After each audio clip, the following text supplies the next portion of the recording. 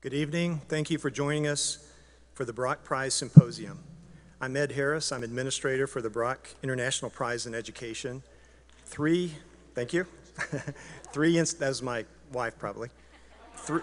Three universities partner in this, and that one is the University of Oklahoma, Oklahoma State University, and the University of Tulsa.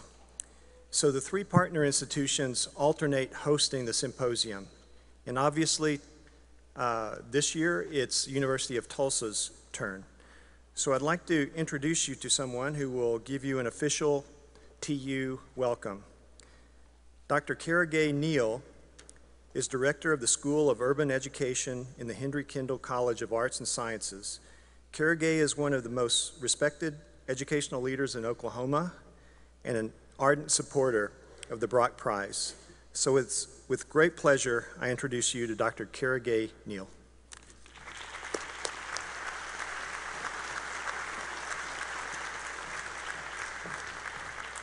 Thank you, Dr. Harris. On behalf of the University of Tulsa and the School of Urban Education, we are honored tonight to be the hosting institution of this rare opportunity to have an educator of such world renown as Dr. Howard Gardner speak with us tonight. So with that, I want to say welcome to Tulsa, Dr. Gardner, and also thank you all for joining us tonight.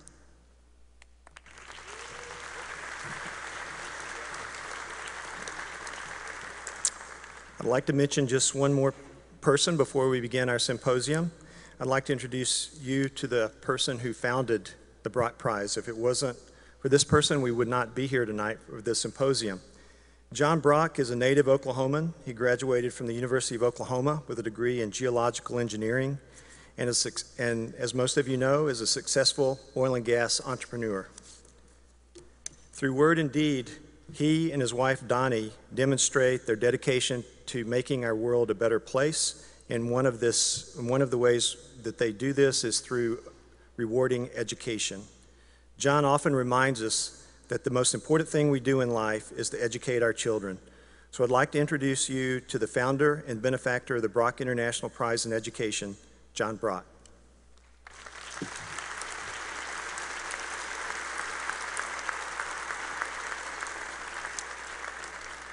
There may be some of you here tonight that are not familiar with the prize. The prize is unique. What it is the mission of the Brock Prize in Education is to discover the best educational ideas, to find those ideas that are unique, that are innovative, and especially those ideas that work. One of the things that we really want about this idea is for it to make an impact on society. It's not just any idea. Probably all of you here in this room have great ideas. How much those ideas make, the impact they make on society is what we look for. And so we put together a little brief video that explains what the Brock Prize is about.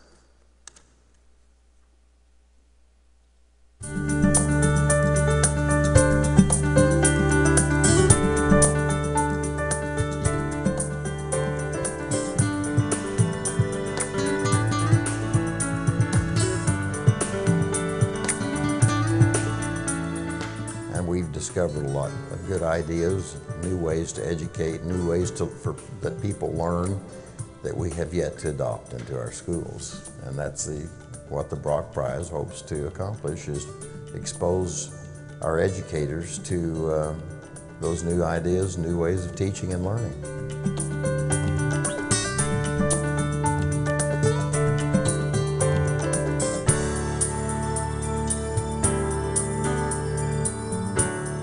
We want to help shape a culture of innovation and discovery by finding and rewarding the best ideas in education.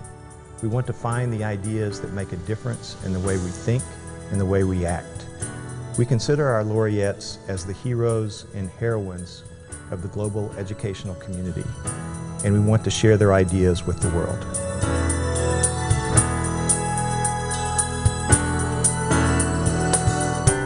If the whole country cared about teachers and education the way that John and Donnie do, we'd be really soaring, and teachers would be the rock stars of America.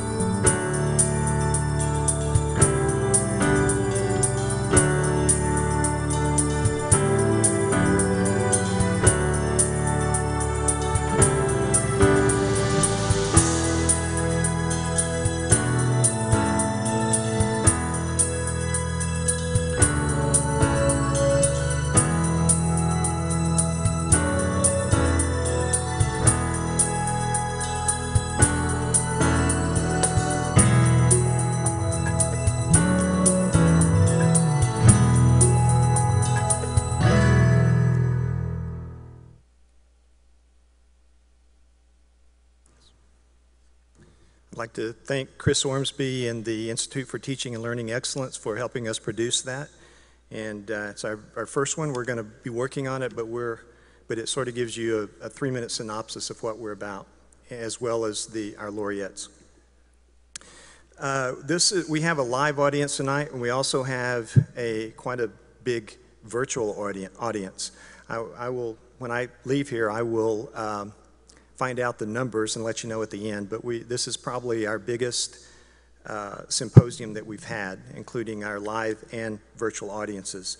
At the end, you will have, we're going to have a question and answer time from the audience, and so I'm going to read these instructions for you. The instructions are also on the little card that you have, but throughout tonight's program, we'll accept questions from our live audience, as well as those who are watching online. To submit a question, simply text or email us following the instructions at the bottom of the screen. For those of you at the live event, instructions are also printed on the cards you received when you entered the building. Your questions will be transmitted electronically to our discussants for the Q&A session at the end of the evening.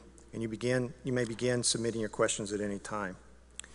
And before I begin, if I was to ask Susie if she could bring water for our discussants up here. Or do we have water right here? Never mind, I can do it. It's part of being the administrator for the Brock Prize.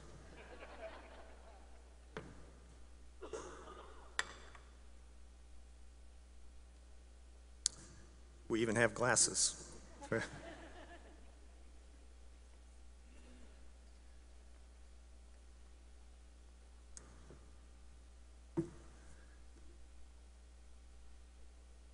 To join us online about the symposium, follow us on Twitter and comment #BrockSymposium.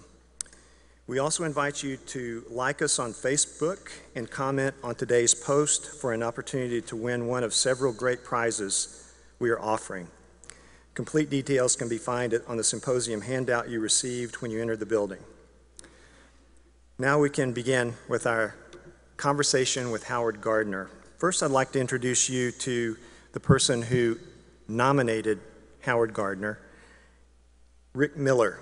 Dr. Richard Miller is the president and first employee of Olin College of Engineering.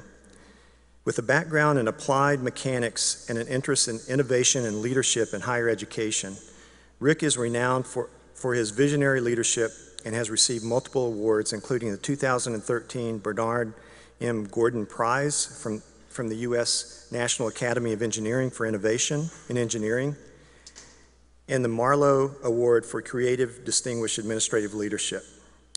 One of the things that's unique about Olin, many things are unique about Olin College of Engineering, but some of you are in education in some way or other.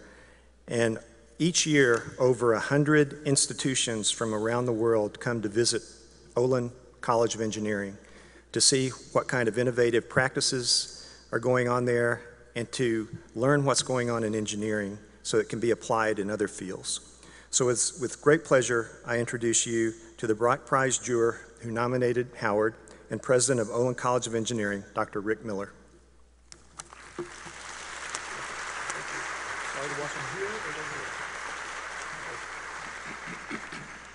Thank you. It's a real privilege to be here tonight. I want to tell you a little bit about my friend and the Brock Prize winner, Dr. Howard Gardner. So about a dozen years ago, on a flight from Boston to San Francisco, I happened to sit next to a distinguished man who was busy reading a thick manuscript. I guessed he was an academic and introduced myself, even though I'm sure he would have preferred not to be interrupted. This man turned out to be one of the most influential cognitive scientists of the past 100 years, and he was willing to talk with me about my struggle to start a new college from scratch, and he did this for nearly 6 hours. That talk opened my eyes to profound new insights and literally changed my life, as well as helped me create an entirely new learning model for engineering education. Now, I'm not sure whether it was fate or divine intervention that I was assigned to the seat next to Professor Howard Gardner. Since then, I've returned many times for inspiration and guidance, and we've become good friends. So it's a great personal privilege and a pleasure for me to introduce Dr. Gardner this evening, and then I'm going to remain here on stage to interview him about a wide range of topics, because I think you'll find him to be a fascinating public intellectual. Howard Gardner is the John H. and Elizabeth A. Hobbs Professor of Cognition and Education at the Harvard Graduate School of Education, where he has been throughout his professional career. He also serves as an adjunct professor of psychology at Harvard University and senior director of Harvard's Project Zero. He has received numerous honors throughout his career. In 1981, he received a MacArthur Prize Fellowship, the so-called Genius Award, and in 2000, he received a fellowship from the John S. Guggenheim Memorial Foundation. In 1990, he was the first American to receive the University of Louisville's Grauemeyer Award in Education. He's received 30 honorary degrees from colleges and universities in Bulgaria, Canada, Chile, Greece, Ireland, Israel, Italy, South Korea, and Spain. In 2005 and again in 2008, he was selected by Foreign Policy and Prospect magazines as one of the 100 most influential public intellectuals in the world. In 2011, he received the Prince Asturias Award for Social Sciences from the Prince of Spain. He's an elected member of the American Academy of Arts and Sciences, the American Philosophical Society, the National Academy of Education, and the Royal Society for the Encouragement of Arts, Manufacturers, and Commerce. He serves on the governance boards of Amherst College, New York's Museum of Modern Art, and the American Philosophical Society. Howard is the author of 29 books, translated into 32 languages, as well as several hundred articles. But that's not why he's here tonight. The reason he's here tonight is not about this exceptional record of academic achievement. Few people in history have had a greater global impact on the field of education than Professor Howard Gardner.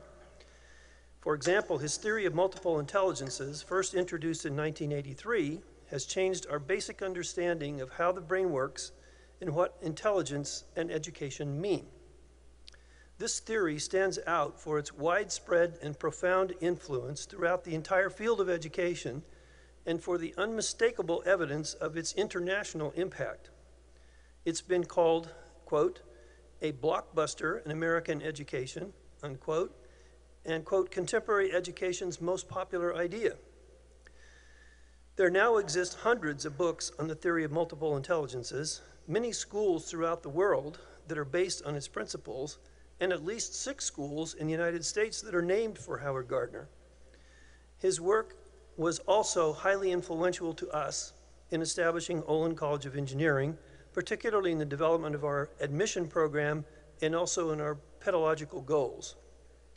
While multiple intelligence theory was a major contribution, it's certainly not his only contribution, and I think we'll explore that tonight in our conversation.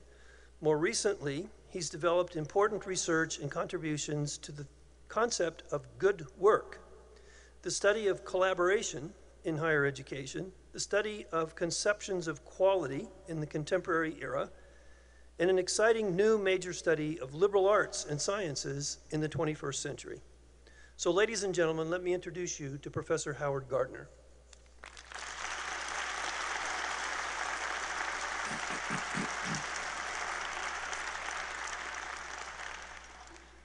Well, I think that Rick is going to be tossing questions to me, so I'll simply say that he's a good and valued friend.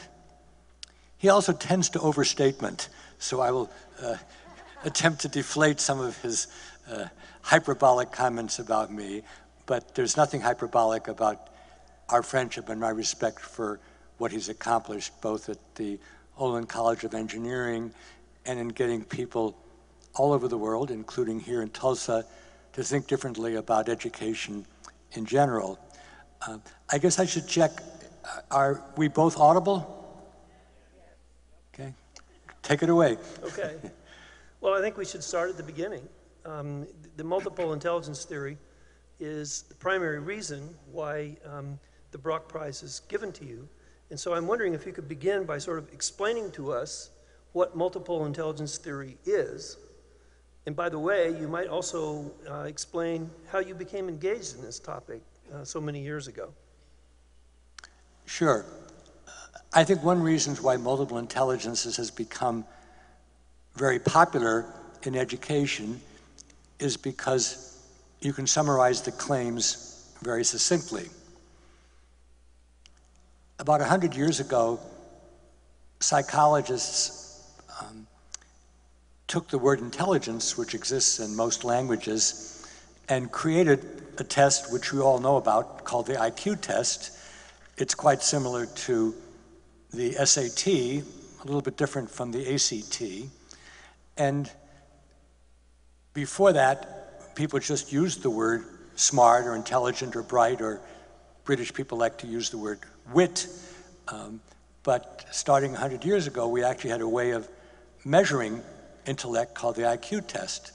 And the IQ test is a great invention, and I have no objection to it per se, but the research I did over 30 years ago, starting in the early 70s and continuing till I published my book about multiple intelligences, suggested that what we measure in IQ tests, if you only have an hour, it's a pretty good way of telling who's going to succeed at a certain kind of school. Because in my terms, what an IQ test is linguistic and logical ability, and in the schools which existed 100 years ago in Europe and other places, including the United States, if you knew somebody's IQ, it was a pretty good predictor of how well they would do in school. But, and here's where the innovation in my conceptualization came in, I said, let's say you were the proverbial visitor from Mars. You didn't know about schools, you didn't know about tests, but you simply observed people all over the world, and you saw what they did well, what was valued, what was important in the South Seas, where people sail from one island to another just looking at the stars in the sky, what was important in the plains and savannas of East Africa thousands of years ago when people hunted and gathering. What can people be prodigious at? Music, chess. You would get a much more varied view of human cognitive capacities. And so beginning around 1975 and going into high gear around 1979, I surveyed everything that was known about human cognition all over the world, all the sorts of abilities and skills which were valued, what we knew about how these abilities were organized in the brain, We know much more now than we did then, but there was already some knowledge then. What we knew about genetics and what's called heritability, again, we knew a little bit then, we know much more now. And I finally came up with a list of 7 abilities, and I was willing to defend those abilities in a book of 400 pages. But as I've often said, I wouldn't be here tonight. I wouldn't have gotten the Brock Prize if I'd written a book called 7 Talents, because nobody has any problem with saying that somebody's talented in music or somebody's talented in athletics or somebody's talented in leadership. The fight that I picked without really realizing it was by using the word intelligence and saying there's linguistic intelligence, there's mathematical intelligence, but there's also musical, spatial, bodily kinesthetic, interpersonal or social, intrapersonal, and I would add a few others. By using the word intelligence, I was stepping on the turf of the people who make the IQ tests, and to put it simply, they weren't very happy about that, but it got a lot of attention, and now most psychologists know about the theory. Often they grumble about it. It has had by far the biggest impact in schools, as Rick said, but also in workplaces. And one funny thing about being an author is where you crop up where you don't expect to. About 20 years ago, my book was the subject of the New York Times double acrostic. And recently, John Cleese of Monty Python wrote a book about his ability. He said, I didn't realize how smart I was until I read Howard Gardner's book. And it's nice to have good reviews, but the real excitement is if you're in the crossword puzzle or if you're in Monty Python. That's terrific. So how did the world respond to the theory when you first published it? What did the psychologists have to say? What was going on in Washington at the time in 1983? So that's a multifaceted question.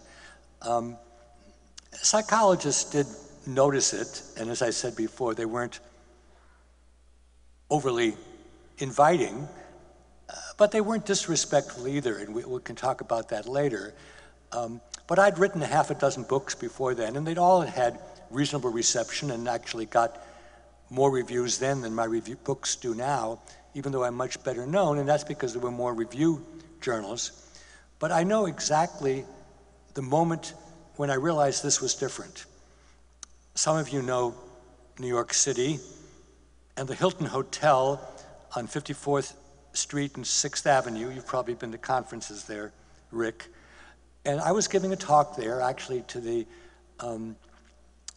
Independent School Network, private schools, NAIS, National Association of Independent Schools.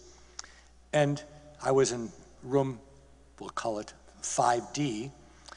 And when I got up there, I couldn't get into the room. And when I walked into the room, a hush went over the room. And I said to myself, this is what Andy Warhol is talking about. This is my 15 minutes of fame. And it's true that I got more attention in that time than ever thereafter. And as Rick nicely pointed out, and this is amazing actually, the idea has lasted. I'm very honored to get the Brock Prize. 80% of my email is still about multiple intelligences. And one of my most touching experiences is that in 2009, we published a book called Multiple Intelligences Around the World, and 42 authors from 15 countries and 5 continents talked about how they used the idea. And I can be absolutely straight. I had no conception when I put this idea forth in the early 80s that anybody would pay attention to it. I was basically a psychologist, so I didn't really expect non-psychologists, educators, to pay attention to it. But they did, and they've continued to pay attention to it. And you should not think that people are immune to the effects that they have on others. I didn't think of myself as an educationalist in 1983, but I certainly think of myself as that now. And I'm in a school of education. I was not teaching in a school of education at the time, and it really shifted my primary scholarly focus. So from your work on multiple intelligence theory and many other topics over the years that you've worked and published in, how should we as educators think about what it means to understand material in school? I have definite ideas about understanding, and to be blunt, they don't particularly come out of multiple intelligences theory. You mentioned the date 1983. I don't know whether the Red Sox won that year. I don't think that they did. I'm sure some Oklahoma football team won at that time. But I think the reason you mentioned it is because that's the year that education, especially K-12 education, really came on the front page of the newspaper, and it's never disappeared since. For those of you who remember that time, Ronald Reagan had commissioned a report called A Nation at Risk. And his actual motivation was to get rid of the Department of Education, but it backfired because the report was very powerful, and it basically argued that the United States used to have the most impressive pre-collegiate education in the world, and that was no longer true. And even though I think the report was flawed, I think that there was a lot of truth to the indictment. For those of you who don't monitor this carefully, higher education in the United States is still the gold standard. People come from all over the world to visit our colleges and universities. You heard that over 100 schools each year go to Olin just to see what Rick and his colleagues are doing. But while we have wonderful schools all over the country in general, our schools are not admired. In fact, places like Finland and Singapore, which have very different kinds of educational systems, are much more admired. And I think actually with good reason. You can ask me later if you want, tweet the question about why those schools are justifiably more admired. But to get to your question, which I still remember actually, but none of you do, I began to say, well, what is it that I really value as a teacher and as a learner? I've got 4 kids and 3 grandchildren, and have had, might be interesting to you, I actually began teaching piano from 1958 to 1969, and I taught K through 2, kindergarten through 2nd grade, in 1968 and 69 in Newton, Mass. And of course, I've taught college students and graduate students ever since. What I'm really interested in is students understanding something. Now, if I ask you who's against understanding, only if you are perverse would you raise your hand. I mean, understanding is like mother and apple pie. Nobody's against it. But the way I believe that we test understanding is not by asking people to give us something back which we gave them. So if you've been taught something and you can give it back, you may understand it, but you may just have a good memory, or be able to mimic. Understanding means if I give you something new, something unfamiliar, and I say, can you explain this? Can you make sense of it? Can you help me along in unpacking this? If you can draw on knowledge, skills, nowadays, search engines, any kind of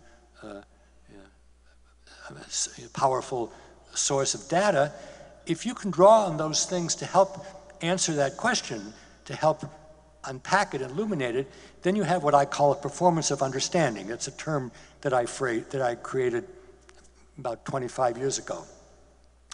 And if you can't actually perform your understanding, then at the very least, you should be able to say, what could I do to be able to have a better understanding of that issue? And if you fall back on, well, we didn't cover that, so I can't answer it, or, you know, I'm clueless about how to go about approaching it, then I failed as a teacher. And I don't say this with any pride.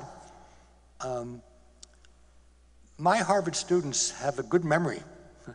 And when I ask them about something that they've been taught explicitly, they do very well. But I've been shocked by how often they don't have good performances of understanding. But I don't blame them, I blame myself, because what we really want to do in education is equip people to be able to deal with something new, not something completely bizarre. I mean, if you say to me, you know, explain Stephen Hawking's theories, and I've never studied physics, I'm not going to know what to do. But if I've studied economics class, and you say to me, well, you know, are we really in a period of secular stagnation that's different than what we've had before, or is this just part of the revenue cycle that we've had for 50 years? If I can't engage that, and there's not going to be any answer anywhere because people are still debating it, then I failed. I haven't had an understanding. But Rick, I warned you of this. I want to hear how you think about this issue. How do you think about understanding? Well, that's, this is not an equal debate here. This is the student talking to the teacher. We're still struggling with that, but understanding is a little bit different in different fields. For an engineer, we basically imagine it to be developing a conception of the phenomenon that you're thinking about that allows you to make useful predictions into the future. And for an engineer to do this, there needs to be some degree of reliable precision. And in most engineering cases, it's about plus or minus 5 to 10%. So if you can come up with a reliable method of making useful predictions of things that you need to know that's reasonably accurate, we consider that to be a good thing. But as you were mentioning, it's really important that your method of teaching prepares them to deal with the unexpected. And it's the unexpected which really determines whether you can manage your way through reality in the physical world. It turns out that nature doesn't give partial credit. Either the airplane takes off or it doesn't. And you can't cheat on Newton's laws even once. It always will make you fail. So there's a harsh master there in this whole thing. But I'd like to ask you another question about multiple intelligence theory, because as I encounter people around the world, and they all seem to have an affection for this and their own way of interpreting it. And one really common example of this is the conception that there are some people in the world who are auditory learners, and there's some people who are visual learners. And if so, what does this mean? And what are the implications for those of us in education? Well, let me first say there's one group that has no sympathy at all, and that's mathematicians. They think there's only one way to be smart until they have a child with a learning problem. And then they become an instant convert. But you're right, I mean, and this would be interesting to take a look at the 13 or so previous winners of Brock. Often ideas which appeal in education are ideas which fit into our intuitions, but ones that nobody has articulated before. You and I were talking before, and it'll come up again tonight, about grit. Now, in a sense, everybody knows that people who work hard at stuff regularly get better, and those people who depend upon miracles don't. But when Angela Duckworth coined the phrase grit and found a simple way to measure it, that got people's attention. I'm not saying she's going to win the Brock Prize next year, but you know, so I think in many ways MI theory kind of fit into people's intuition. But we all have things that bug us, and I'm bugged by the assimilation of multiple intelligences to learning styles. Now, if a teacher or a parent or a child talks about having different learning styles and they're talking about multiple intelligences, I don't shake them or kick them. But in fact, multiple intelligences is a claim about a set of computers we have in our head and how well these computers work. So it's likely that Rick has a much better spatial computer than I do. I probably have a better linguistic computer than he does, and I have no idea which of us has a better mathematical or musical computer, because we haven't played those games with each other. And that's what MI theory is about, full stop. Again, if somebody comes up to me and says, I'm a visual learner, I don't hit them. But in fact, I'm a scholar, and language differs enormously to me. So typically somebody will say that they're a visual learner if they can't read well. But reading is visual. So if you're a visual learner, you should be able to read well. People say to me, I'm an auditory learner, and then I see whether they can sing a song back, and they can't at all. So they're misusing the words visual and auditory, and they're confusing the processor with the transducer. Now, what does that mean? Linguistic intelligence means how do you deal with language once it gets into your cortex? And for me, it doesn't matter whether it gets in through the eye, through the ear, or if you're blind, through your fingers. It's how does the language get, basically, if you're right-handed, to the left cortex, into Wernicke's area and Broca's area. Similarly, auditory, if I can read music well, I can hear music that way. I don't have to come through my ear. I can read scores. So to me, it's not a good use of language. It's a deceptive use of language. It's not which sensory organ comes in. It's how the computer deals with the stuff independent of what sensory organ is being used. And one of the fantastic things about living in the 21st century is that we can all be helped a great deal by different computational devices, which essentially do things for us which we may not be able to do things ourselves. So if Rick is as good a spatial thinker as I speculate he is, if you give him a fairly complicated 2- or 3-dimensional figure, he could probably flip it around in his mind. I can't. But put it on the screen, I'm as good as he is. And so this is where technology can supplement our intelligences, and that's great. You know, a similar comment that I hear a lot about the multiple intelligences is that the two of them that we're most familiar with in higher ed have to do with mathematical or logical intelligence and linguistic intelligence. The other ones seem more unfamiliar, let's say. And we sort of imagine that a person who's really good at interpersonal intelligence is some kind of intuition about dealing with others. And so I see a grouping that shows up that says, well, if it's about mathematical or linguistic intelligence, these are cognitive skills. And essentially all the other intelligences are about non-cognitive skills. They're not as easily measured by a multiple choice test, for example. And so how should we be thinking about cognitive versus non-cognitive skills? Well, I think that one of the lamentable trends is the one you just mentioned. People have begun to use the phrase non-cognitive skills for things which aren't linguistic or aren't logical. But why should we think that spatial thinking, or thinking with your body as a craftsman does, or a surgeon or an athlete, or thinking about other people and how to get agreement, mediate, why should we call those non-cognitive? I think that's, again, this is where language is important. That's just wrong. It's every bit as cognitive. It uses the brain every bit as much. Just if you don't believe me, start chopping away the brain and you'll see these things disappear. Now, being very involved with the arts myself, we didn't talk about that, I'd rather have people call them non-cognitive and think they're important than throw them away. But to think that to be an artist is any less cognitive than to be a scientist is just stupid. I'm glad you're clear about that. A technical term. Exactly. But there's only so many battles one can fight. So if people say that empathy is non-cognitive, but if it's important, I say fine.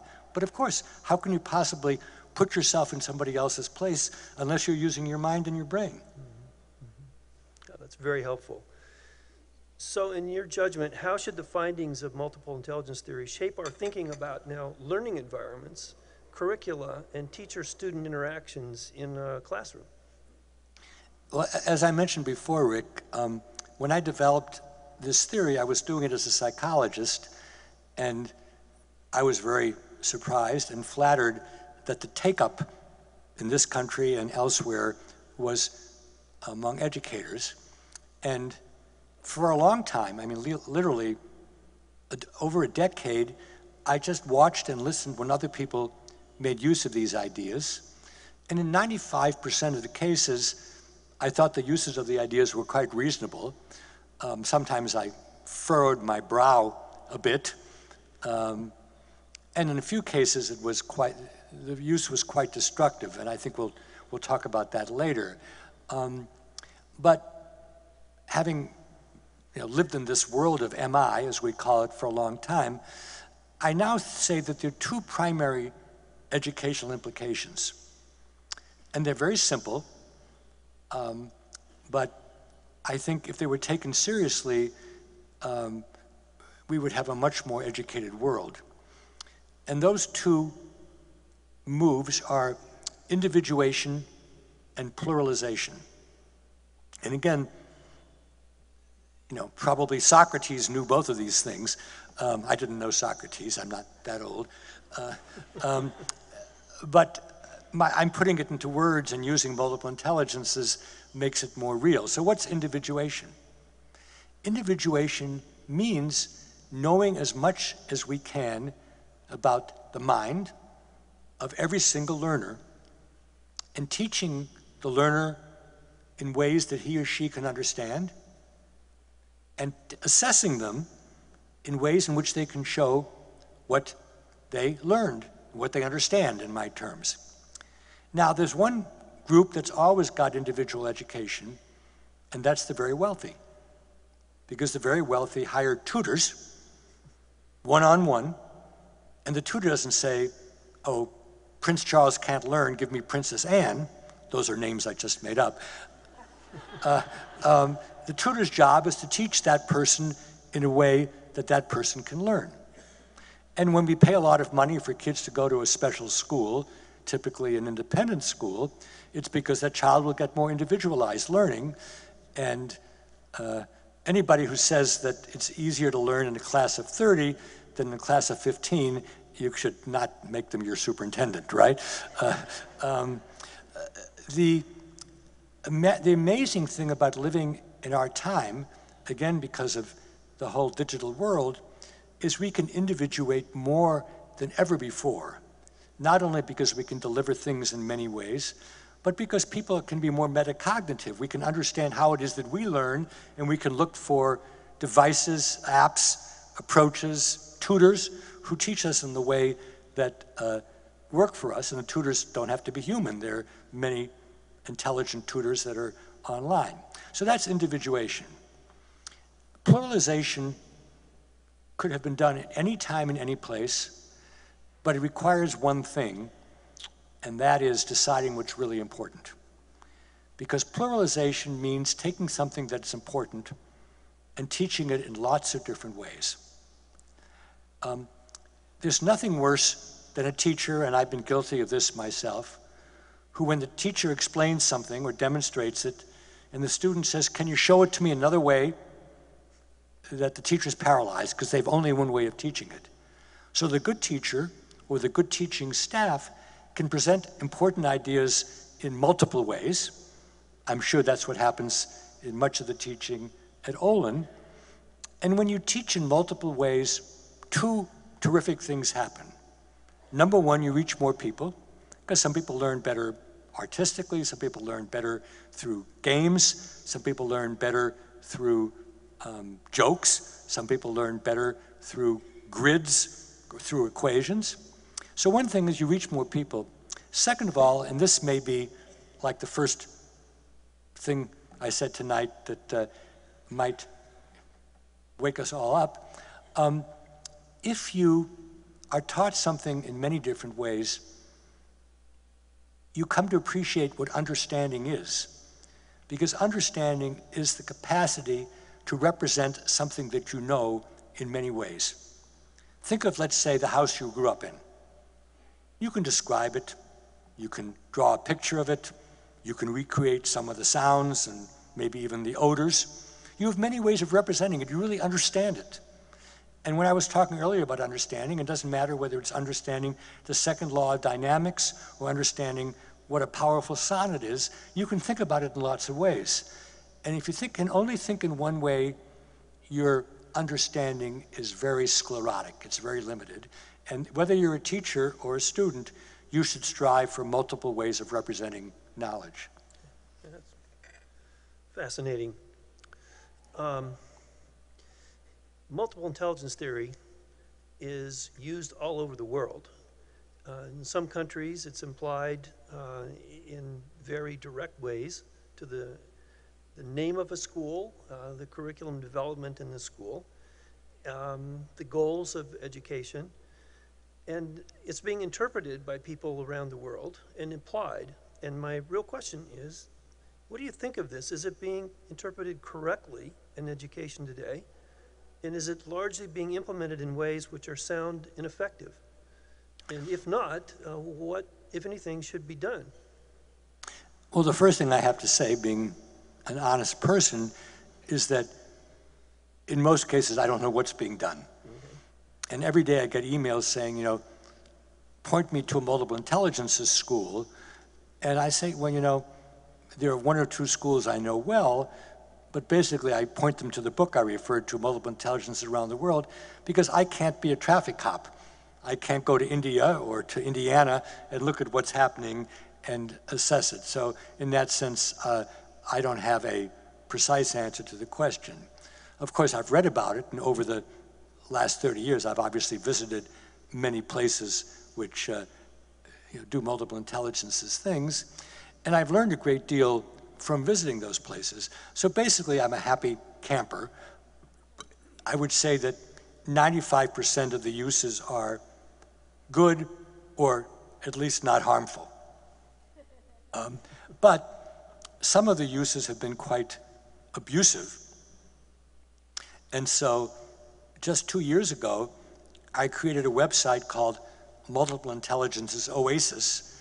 My wife came up with that name because an oasis is, you know, a source of nourishment in the middle of a desert.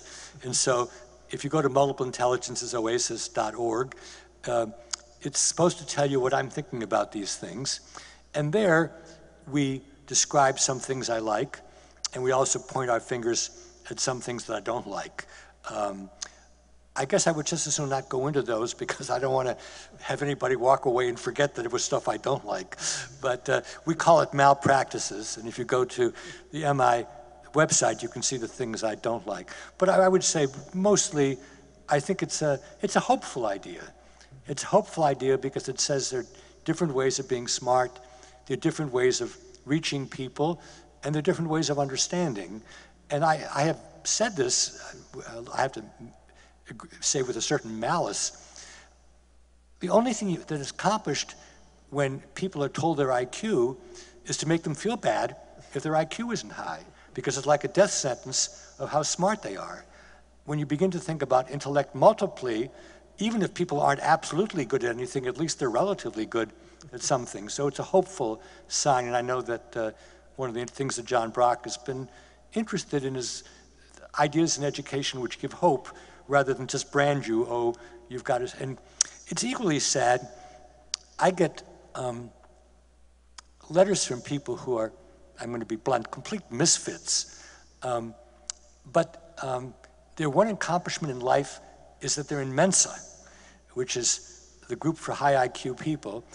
And you know, there are probably some wonderful people in Mensa, maybe here in the audience, but basically Mensa consists of people who did better on tests than they did in life. And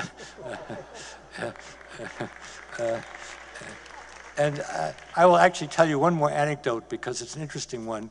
15 or 20 years ago, I wrote an op-ed in the New York Times in which I argued against tests like the SAT being timed.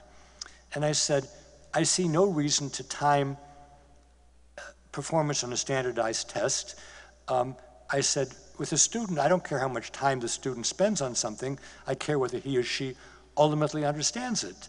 And there are a few professions like being an airplane pilot or being a surgeon where time is of the essence. And of course, nobody should be allowed to do those things just because they get a certain score on a test. Well, this was in the early days of email, at least for email for members of ARPA.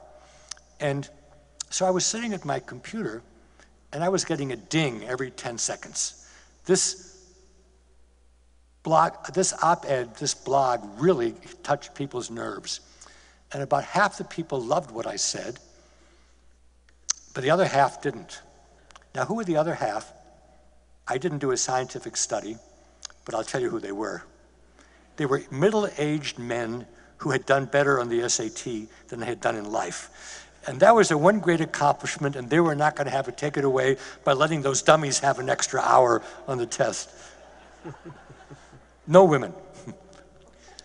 Well, we've talked a lot about multiple intelligence theory for good reason. I'd like to move on to things that you've been doing since then.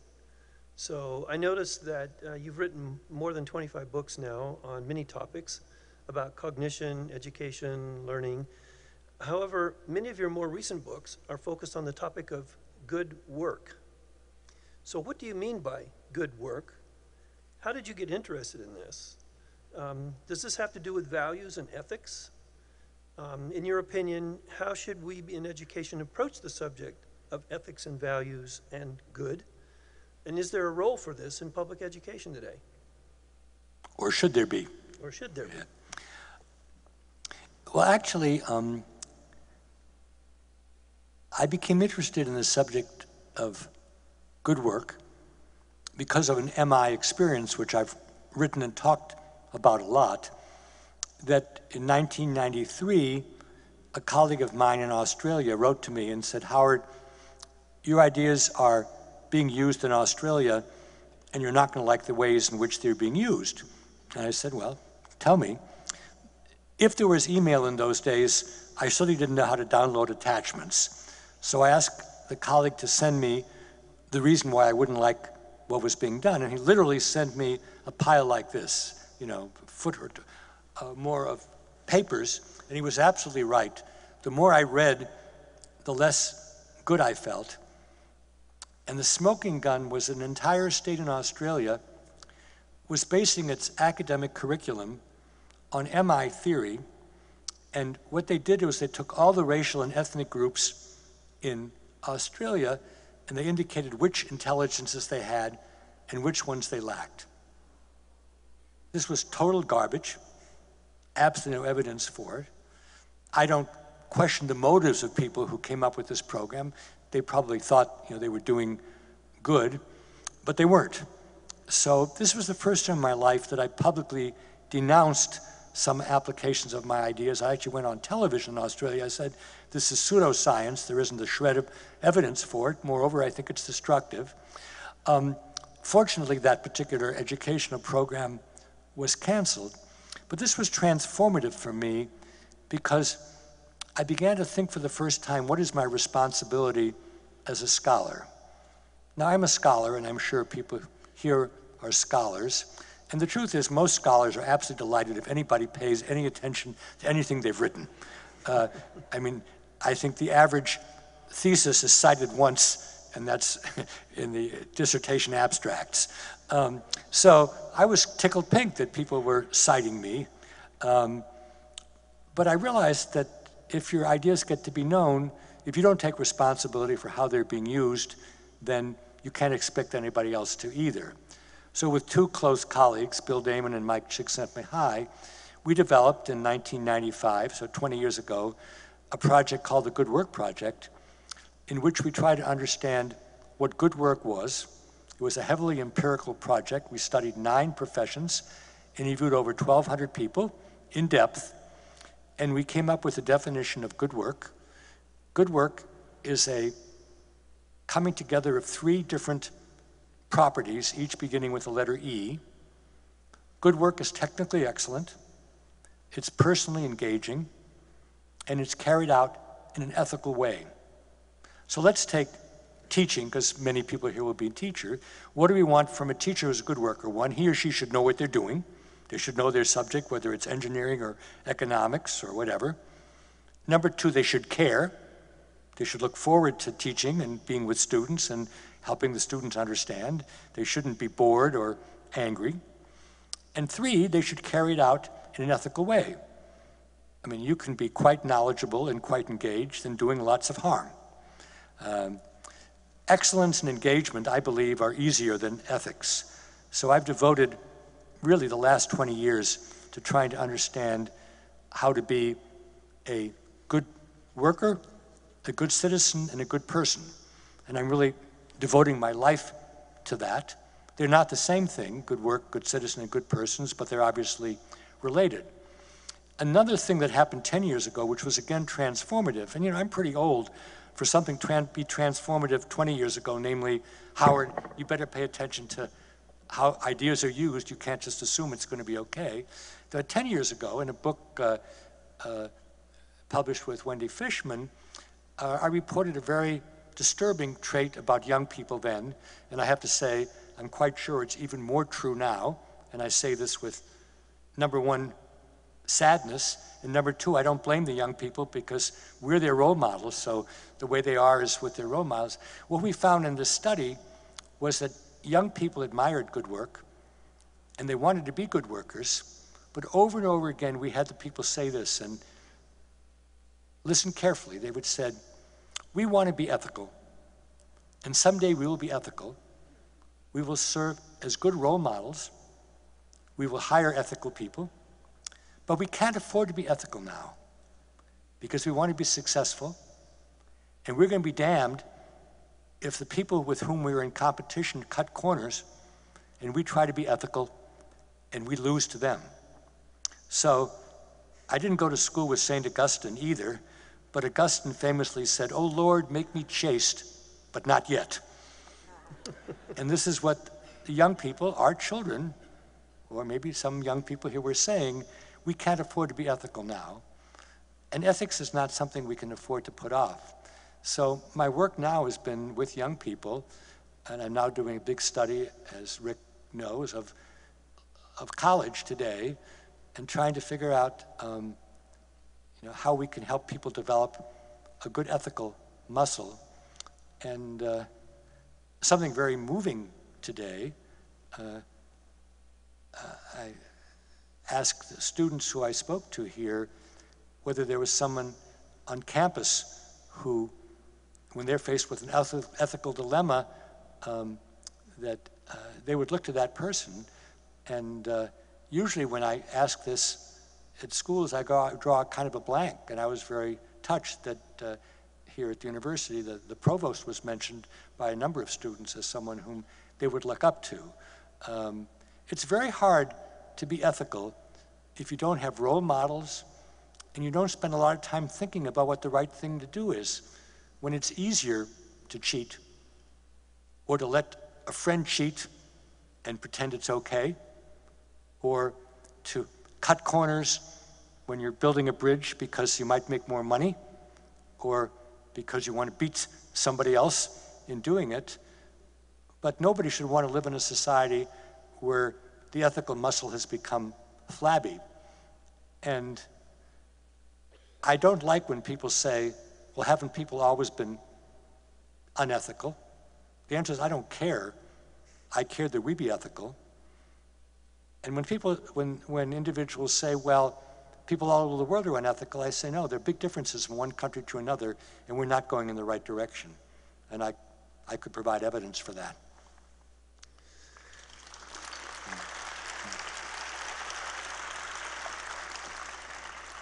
Well, time is running down, and we're getting some questions sent to us from the audience. And maybe the best way to do this, since I doubt we'll have time to do all of them, is for me to give you several at once that are somewhat related and allow you to choose which ones that you think are the most appropriate for your comments. So since we were just talking about ethics, someone in the audience asked, is there a moral intelligence? And if so, how do we promote this type of intelligence in school? Another question is, do you believe that all intelligences are malleable, or are some of them actually fixed? I mean, we know about Carol Dweck's work, but there may be limits to this sort of approach. Sure. There. Okay. Yeah, I'm pretty good at being quick. So Okay. the answer is no, there's not a moral intelligence. Any intelligence can be used to moral or immoral purposes. Goethe wrote great German poetry in the German language. Goebbels fomented hatred. Both Nelson Mandela and Slobodan Milosevic had plenty of interpersonal intelligence. They used it in different ways. Even grit, which many of us are interested, can be used positively, but the Nazi foot soldiers had plenty of grit. That doesn't mean that morality isn't important. It's the most important thing, but it's not an intelligence. It's how you use that intelligence. And only if you have role models and value systems which you don't just cite, but you actually embody, do you have a moral world, or do you have grit of the sort that we want? No intelligence is fixed. They're all malleable. But the definition of having a strong intelligence is it changes and develops more quickly. I could have played the cello every day of my life for 20 hours. I would never be Yo-Yo Ma. I could also have done physics for 20 hours a day, and I wouldn't be Stephen Hawking or Albert Einstein. Nonetheless, many people, including me, actually like to work in areas where our intelligences aren't very good. And I've spent lots of time working in the area of the visual arts, even though I have no aptitude for that, because I want to. And that's fine, but you should simply know that some things are going to be easier for you to acquire than others because your computer is better. Terrific. What do you think about arts and creativity? I'm against it, both. I mean, nowadays creativity is a buzzword, and I've got nothing against creativity. Again, Osama bin Laden was very creative, but we just as soon not breed people like that. There's a big error in collapsing art with creativity. Any pursuit can be done creatively, whether it's engineering or economics or politics, and of course the creativity can be good or bad. Much art likes to be creative but doesn't succeed, and in fact in most cultures art is quite conformist. I don't mean that in a bad sense, but in traditional Chinese painting, for example, you don't try to do things differently from other people. That's not the goal. In modern Western society, we put a premium on things being different, but a lot of stuff that's different isn't particularly impressive either. So the way I think about it, and I could talk a long time about the arts. Arts are areas in which people use different symbol systems to convey ideas, emotions, perspectives, and as Isadora Duncan, famous dancer, said, if I could put it in words, I wouldn't have to dance it. I mean, even poets, they're not putting it in the words the way the rest of us do, and you write poetry because you can say things in a poem that you can't say in a literal language. And undoubtedly, I don't know anything about computers. There are all sorts of art forms that will be developed around coding and around computer programs, and fine. But just doing something novel is not interesting. You've got to do something novel that eventually affects people and has some staying power. I mean, I could give the rest of the today hopping on this microphone, and it'd be quite original, but would not have any particular impact on people. they would just say, well, he's as bizarre as we think we are, as we think he is. So, yeah, so those are semantic things.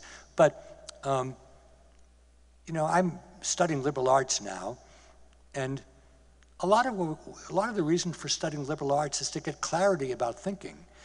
And you have to pay a lot of attention to language and its implications.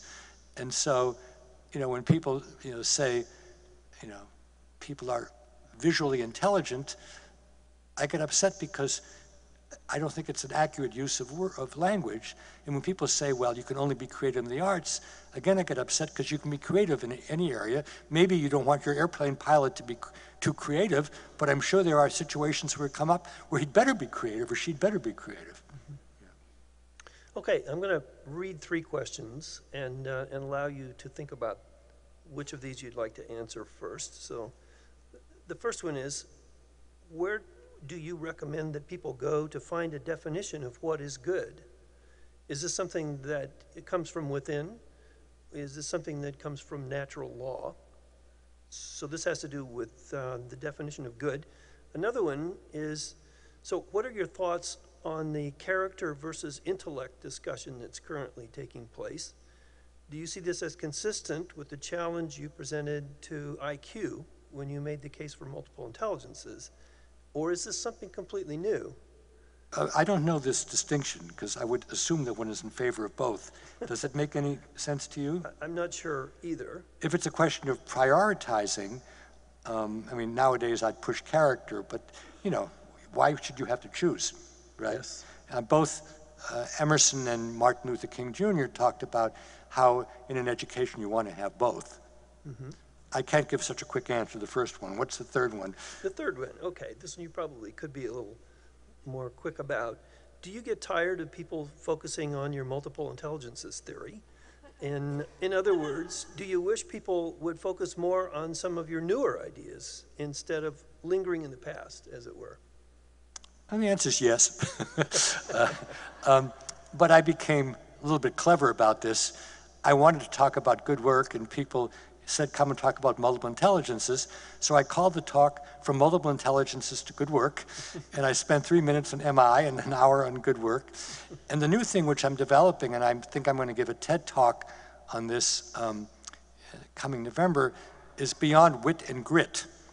And you can probably figure out by now what that talk is going to say. And if you do, please tell me, so I won't have to. But Beyond Wit is pluralizing the word wit to wits, namely not just one intelligence, but many. And Beyond Grit means it isn't just important to stick to things. You want to stick to things that are worth sticking to, and in the end, make the world a better place. So I guess my answer is, yeah, I mean, you know, I'm sure that no singer who's known for a certain song wants to spend the rest of his or her life, you know, singing, you know, My Kind of Town, Frank Sinatra or whatever. So they sing it, but then they sing about the other things, and you never know what it's going to be like. That's the fun of life. But I mean, I just saw today there was a nice discussion of the Good Work Project in Frank Bruni's new book about how you don't have to all go to Ivy League schools, and it was nice to see that work of ours. And it wasn't actually my work, it was work of one of my students in there. So yeah, the answer is yes, I'd rather not talk about MI all the time, but I thank John Brock for giving it a new lease on life. Yeah, yeah. Should I talk about the first one? Yeah, so if you have an answer to the first question about where you go to find answers. Okay, well maybe it's a good one to end on, right? Okay, yes. Because it's a long and complicated question, or it requires more unpacking. I don't know what good is, and anything that's complicated requires a lot of thinking and an admission that you could be wrong.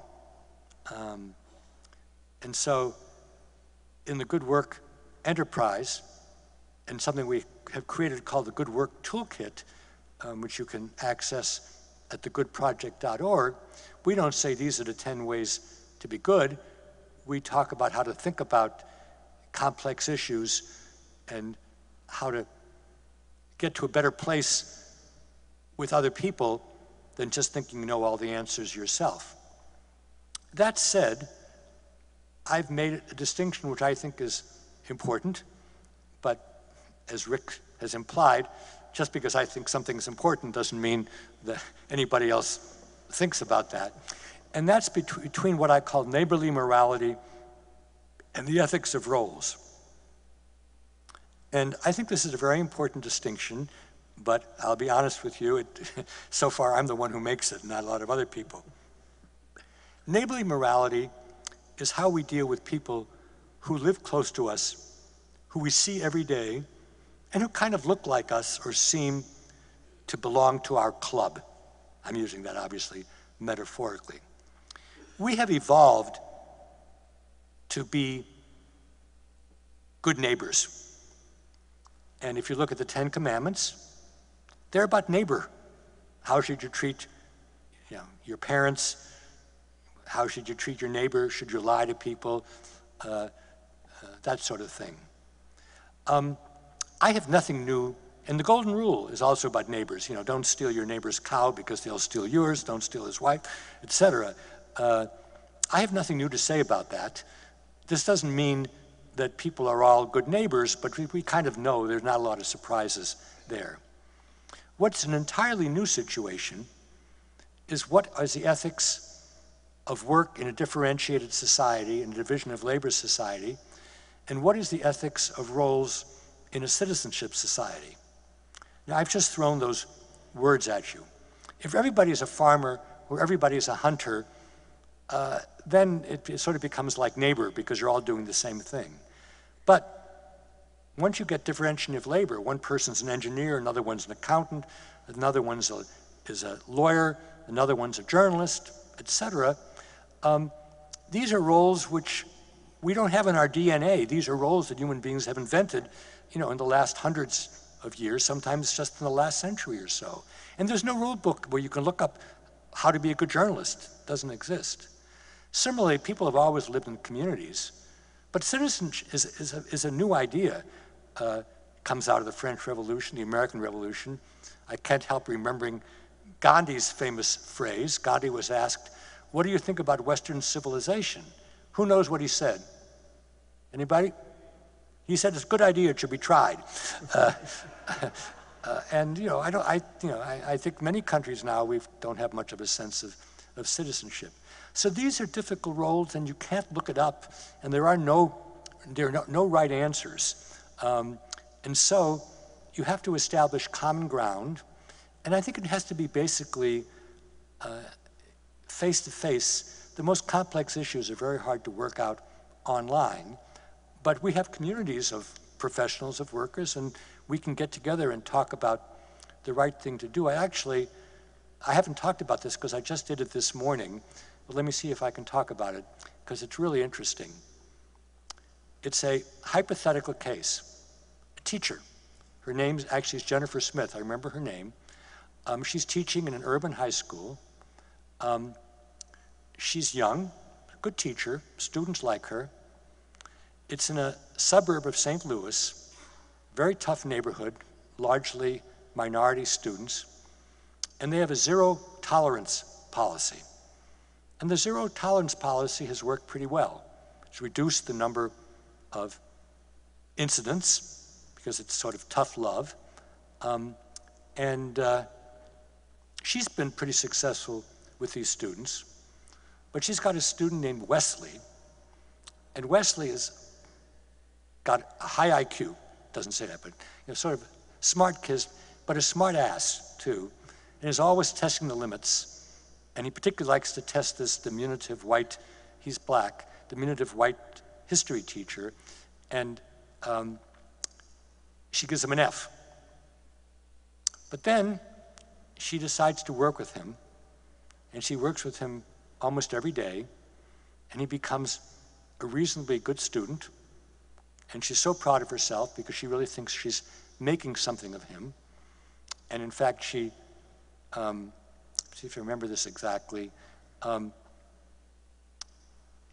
she's meeting with him after school just before Christmas, and she's working with him on his work, and she's about to give him a B, which is a tremendous improvement. And then she goes out of the room for a while, and she talks to another teacher, and when she goes back in the room, her $600 cell phone is missing. And it's pretty clear he's taken the cell phone, because when she came back in the room, he made an excuse about how he had to leave right away. And first she rationalized it and said, well, he's probably eager for vacation, but then she realized she's stolen his phone. And she had mentioned this because she was very upset to another teacher, so she isn't the only person who knows. But the question is, what should she do? Because she knows, for a number of reasons, take my word for it, that if she reports this, he will get suspended, and it's a felony, so he may well go to jail.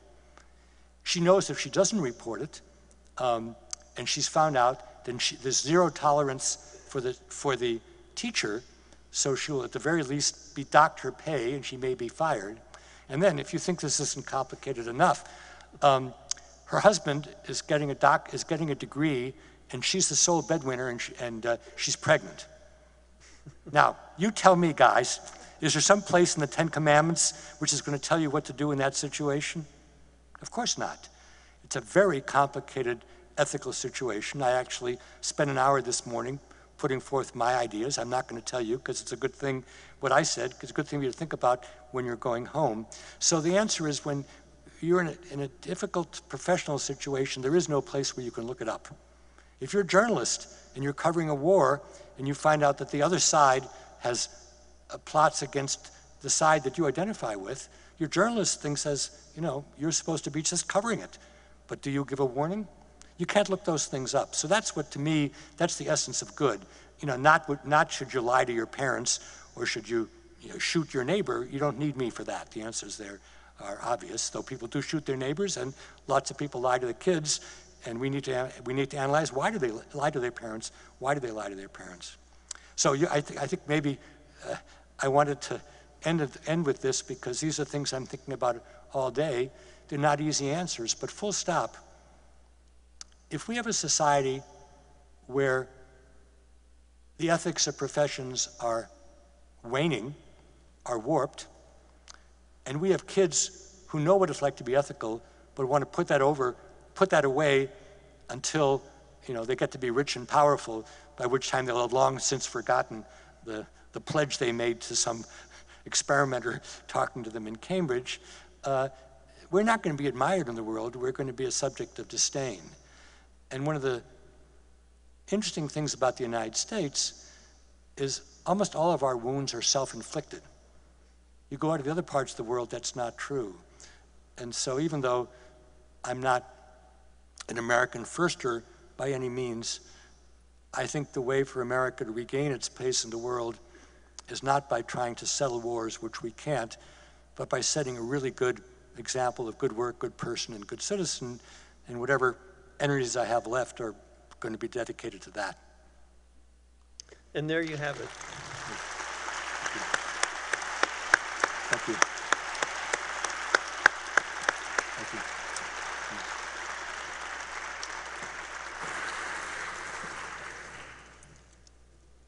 Well, thank you very much, Rick. Thank you much, Howard. For those of you with a long drive, you have a lot to talk about on the way back. That complex moral dilemma is going to be interesting. Let's please give Howard Gardner one more round of applause. Thank you. And Rick Miller.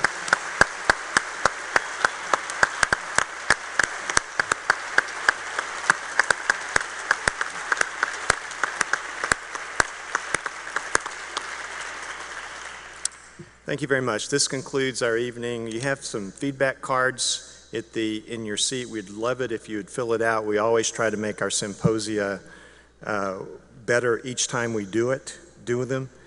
And I have a few just people to thank again. Roger Blaze, Provost and Vice President of Academic Affairs, we thank you so much for all you've done to make this a great experience.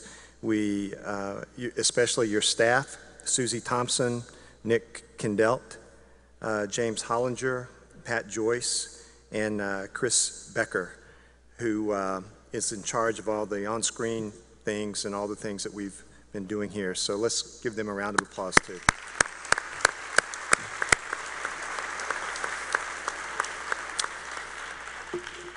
Last but not least, I want to thank my team, Cindy Schaefer, Assistant and Communications Director.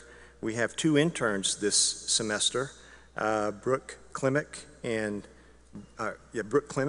Brandon Browning. And so thank you for making this a very successful event. And I also thank you.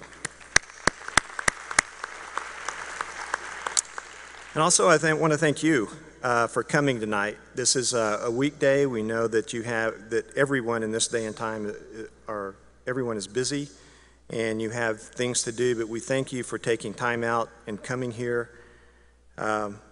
Please remember, as John Brock always reminds us, it's the most important thing we can do is educate our children and also drive carefully, keep that conversation going about the moral dilemma, and go Cowboys, Hurricane, and Sooners. Have a good evening.